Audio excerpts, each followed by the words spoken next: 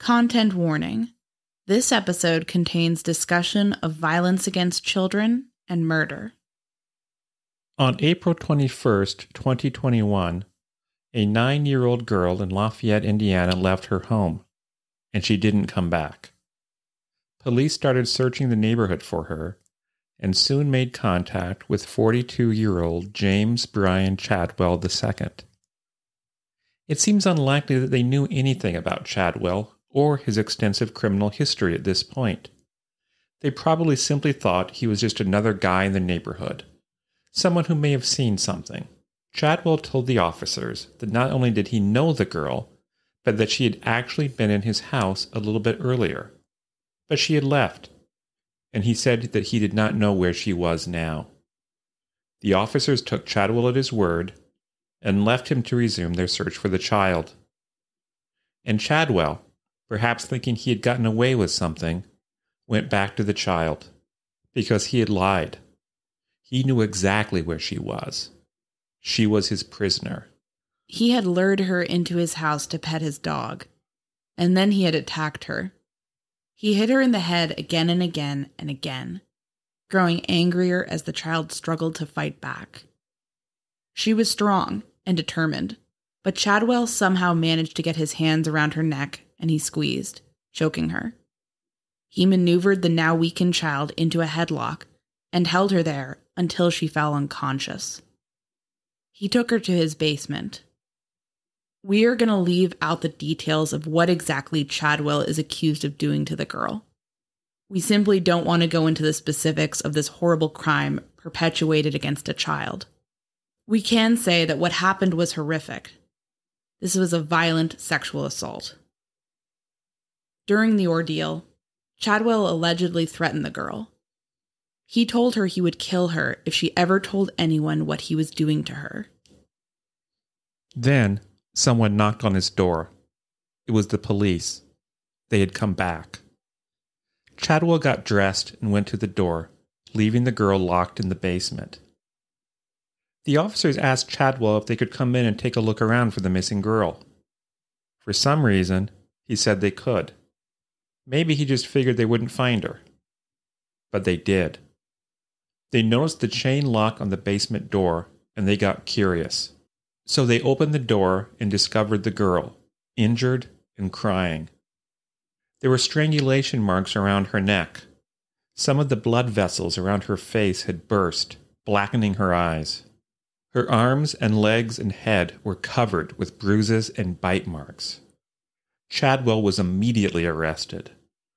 When his mugshot appeared in the press, some people couldn't help but notice that he strongly resembled the sketch of the suspect in the murders of Liberty German and Abby Williams. Those killings had occurred in the town of Delphi, Indiana, a short drive away from Chadwell's home in Lafayette. Could it be possible that the police had just arrested the Delphi killer, solving the most notorious unsolved crime in the state of Indiana?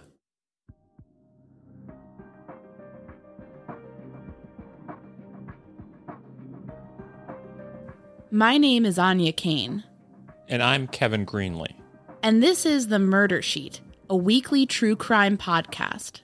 Anya and I connected over the Burger Chef murders, a 1978 unsolved case involving the killings of 4 young restaurant employees. Now we're looking to track restaurant homicides. To help us understand the patterns of these crimes, we created a spreadsheet of nearly 1,000 eatery-related killings, the Murder Sheet. We'll be drawing on that data throughout Season 1 to give you a deep dive into undercovered crimes. We don't just rely on skimming the headlines. We dive into these cases to bring you in-depth coverage. We're the Murder Sheet, and this is The Delphi Murders, James Chadwell.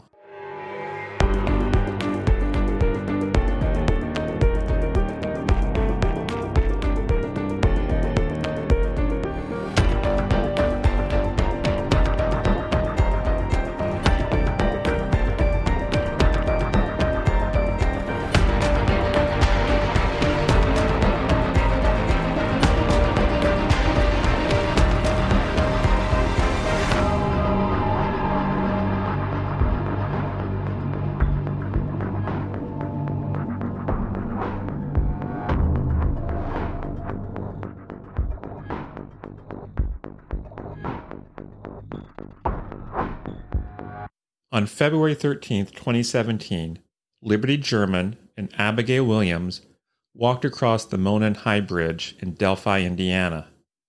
Libby even posted an image of Abby making her way along it. A few minutes later, they ran into someone, a man.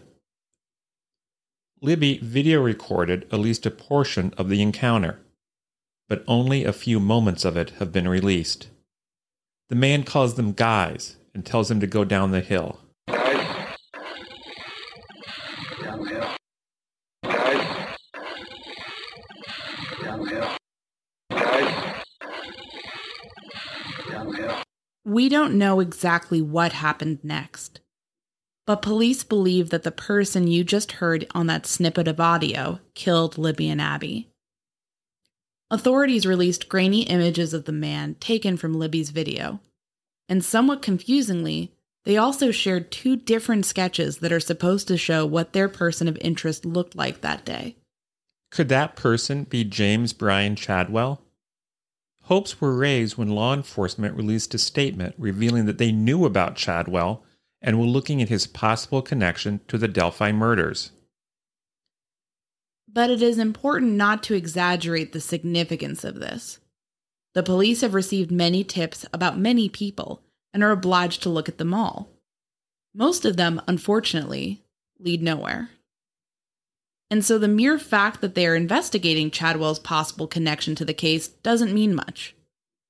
We need to wait and see what their investigation actually reveals before we become excited that the Delphi killer has been caught. We do know, however, that at least as of the time of this recording, the police have found nothing that would make them publicly classify Chadwell as a suspect in the Delphi case. What is in the public record about Chadwell is intriguing, but it is far from enough to suggest he is guilty of the murders. We will say this. Anya and I don't personally believe that Chadwell is the Delphi killer, and we'll go into why that is. We will, though, try to lay out all the facts we could gather about him, since there's been a lot of buzz on this lead. Chadwell certainly does resemble the sketches, but the sketches are not photographs. They're not super detailed either. Many, many people resemble the sketches. We think Libby's sister Kelsey summed it up best in a tweet from April 28th. There's a resemblance. Okay. There was a resemblance with Daniel Nations, Charles Eldridge, Paul Etter, Thomas Bruce, and several others. You can see these people in a simple Google search of the girls. They all did bad things, but they weren't our bad guy. Just as a side note, Kelsey's original tweet only included the initials of those persons of interest. We added in their full names for further clarity. Kelsey makes a great point, and it is worth exploring in a bit more detail than what she could fit in a single tweet. Chadwell looks like the sketch, but so did Daniel Nations, a registered sex offender who threatened hikers with a hatchet. He is not the Delphi killer. Police have publicly ruled him out. Charles Eldridge looks like the sketch. He is an Indiana man who got into a sexual conversation with what he thought was an underage girl. Kelsey says he is not the Delphi killer. Paul Etter resembled the sketch. He kidnapped and raped a woman. Kelsey says he is not the Delphi killer. Thomas Bruce looks like the sketch. He took 3 women hostage at a store in St. Louis. He killed one of them and sexually assaulted the other 2. Kelsey says he is not the Delphi killer. So looking like the sketches in and of itself simply does not mean that much. But what about the nature of Chadwell's crime against the child? Does that lend credence to the idea he could be responsible for the Delphi murders? Let's take a quick break from the murder sheet to tell you about a podcast investigating yet another unforgettable crime. The Orange Tree is a 7-part series about a 2005 homicide that happened near the University of Texas at Austin. The murder of 21-year-old Jennifer Cave, who was shot, dismembered, and left in a bathtub at her friend Colton Petoniak's apartment, continues to haunt the area to this day. Like the Burger Chef murders, this case features plenty of twists and turns, including Colton's flight to Mexico with another UT student, Laura Hall. Both were later convicted in connection with the crime, although Colton has continued to appeal his verdict and claim innocence. The business student turned convicted murderer now says that he doesn't even remember much about the night Jennifer died. The Orange Tree is reported on and produced by Haley Butler and Tanu Thomas, who were both seniors at the University of Texas when they started this project. Together, Haley and Tanu strive to piece together this tragic story in an in-depth podcast that features audio from courtroom scenes and interrogation rooms, prison phone calls, and exclusive interviews with both the perpetrators and the victim's family. You can binge all 7 episodes of The Orange Tree today on Apple Podcasts or wherever you listen to podcasts. And now, back to the murder sheet. Before taking a look at what Chadwell did on April 21st, let's examine how his life intersected with the legal system over the last year. In May of 2020, Chadwell's father filed a suit to have Chadwell evicted from the family home. On June 15th, 2020, Chadwell, then homeless, called 911. He reported that he was buzzed and in the trees. Police found him lying under a tree at an apartment complex where he had previously trespassed. He reeked of alcohol, and his speech was slurred. He was cited for trespassing and then sent on his way, presumably to a location in some nearby woods, where he had made a camp for himself. On July 15th, he was back at the same apartment complex. This time, he was in the apartment of a woman he had known. The woman told police Chadwell was drinking and angrily punching holes in things. The woman did not care much about the property damage. She just did not want Chadwell to harass her anymore. On August 8th, Chadwell called the police from a convenience store that was a 3-minute walk from the apartment complex where he'd kept getting arrested. He said he was thinking of hurting himself. When the police arrived, they found him drunk in the parking lot. He told police he lived there. They told him he did not and arrested him. And then, on April 21st of this year, as we've seen, Chadwell lured a 9-year-old girl to his home and assaulted her. Even on his own turf, it seems like it was a bit of a challenge for him to overpower and subdue a child. The two fought and struggled before he was able to render her unconscious. Abby and Libby were 13 and 14. They were older and stronger than the April 21st victim. And, unlike her, they were taken in a public place, an area where other people could theoretically wander by at any moment. Would a man who could not even overpower a single 9-year-old girl in his own home without a protracted fight be able to capture 2 older girls with no signs of a struggle? It does not seem to fit. Other than that, some of his background does indeed seem to be consistent with what we would expect to find in the Delphi killer.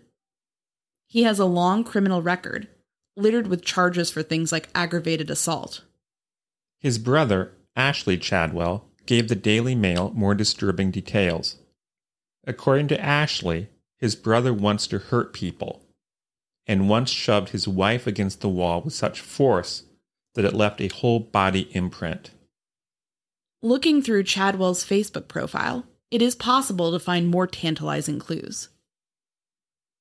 Unsurprisingly, he tended to post angry rants about women, how they blamed good guys for everything, fished for compliments on social media, and were a lost cause if they were still single over 34. Just your disturbingly common garden variety misogyny that's probably in some dark corner of everyone's Facebook feed. Wonder if he thinks women are to blame for his current predicament, being outed as a predator who assaults little girls and facing years in prison.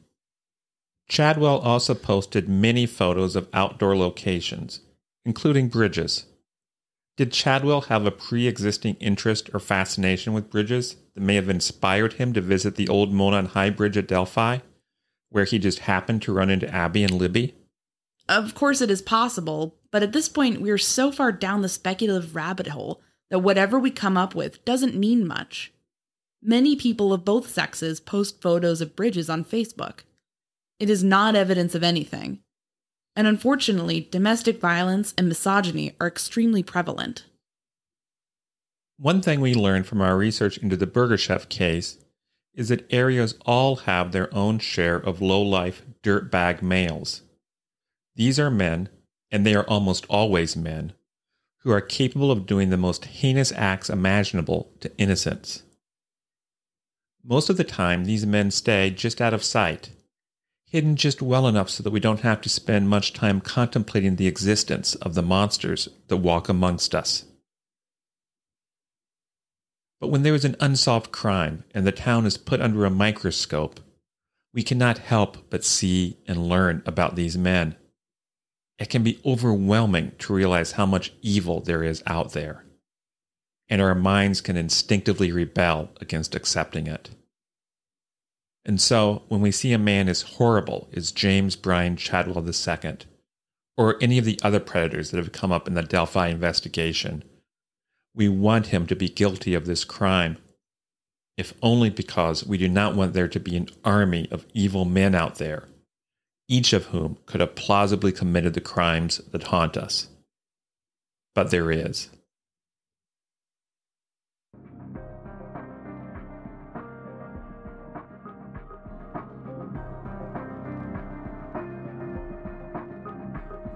Thanks for listening to this episode of The Murder Sheet. As always, thanks to Kevin Tyler Greenlee, who composed the music for The Murder Sheet, and who you can find on the web at kevintg.com.